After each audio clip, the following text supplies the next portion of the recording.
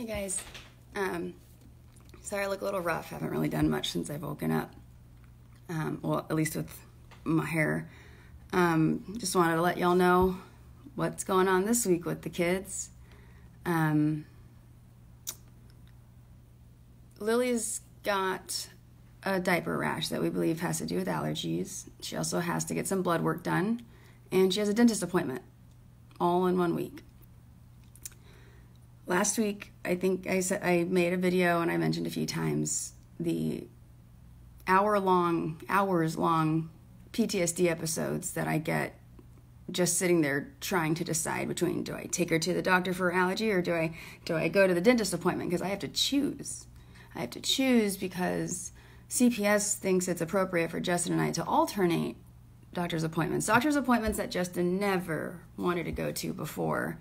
And never even wanted to go to before just the last month when I think Beth told him, hey, you got to start trying to go to everything Kate does. So 1, we can take them away from her. And 2, so you can look like a good fucking parent like you haven't been in the past. This is not okay. And I don't see why there's any reason why Justin and I shouldn't be able to both go to whatever appointment that either of us wants to go to, because he's a parent, I'm a parent. And hell, if one parent shouldn't be there, it should be him.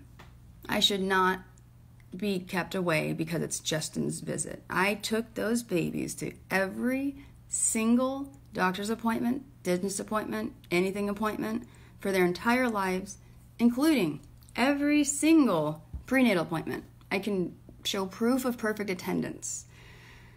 So why now should I have to start missing them?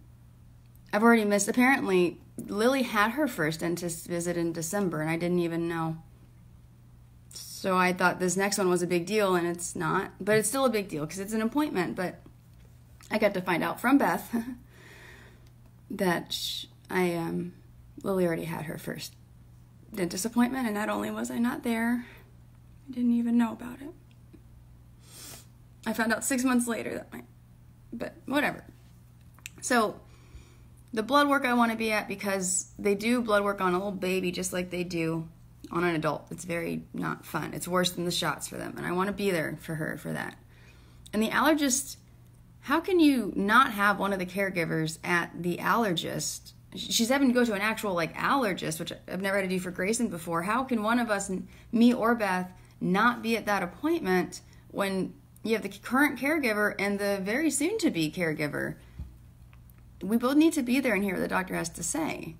And I'm the one that kids are supposed to be coming back to, so if they're going to say only one of us can be there, I would think I would be the parent that should be there. But again, I don't want to keep Justin from these appointments. It's CPS that for some reason want to say mom has to start missing appointments now. Do you understand what's happened? They're saying they won't allow me and Justin to be together for some reason, even with supervisors around, even for meetings, even for doctor's appointments for the kids.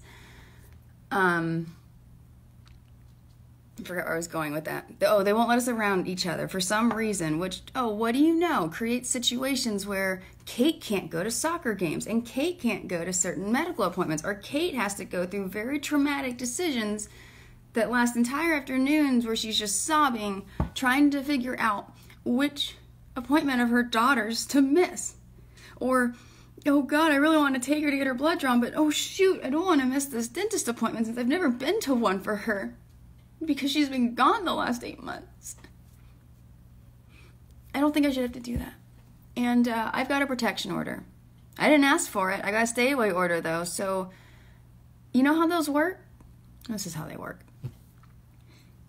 If Justin is somewhere and I show up, he's got to go. If I'm somewhere and Justin shows up, he's got to go. I shouldn't have let what happened 2 weeks ago happen. It shouldn't have happened. It surprised me. I had no warning that was going to happen, which I think was on purpose. I shouldn't have left that room. A protection order is meant to protect a victim. It is not meant to protect their abuser. And Rentner can try to lean on his bullshit order of I cannot interfere, but he didn't say anything about doctor's appointments in that order. And honestly, the order should be thrown out because first and foremost, The protection order protects the victim. The victim is going to be at her daughter's doctor's appointments. CPS needs to figure out if they're going to now put in a motion to allow Justin to be there at the same time, because again, if he wants to be there, he should be there. But I'm not doing this bullshit of switching appointments. And if they're going to start, and if they're going to try and not give me information about my daughter's doctor's appointments, well then, we've got some motions to file. That's my week. Lots of open mic stuff. Probably won't be going out tonight. I got a date, but probably the rest of the week. But I'm hoping to see my son. I asked if I could visit them today at school, since I can no longer do the weekend visits thanks to all the trauma Beth has caused. And so hopefully we're doing that. I haven't seen my children in over 2 weeks. Happy Monday.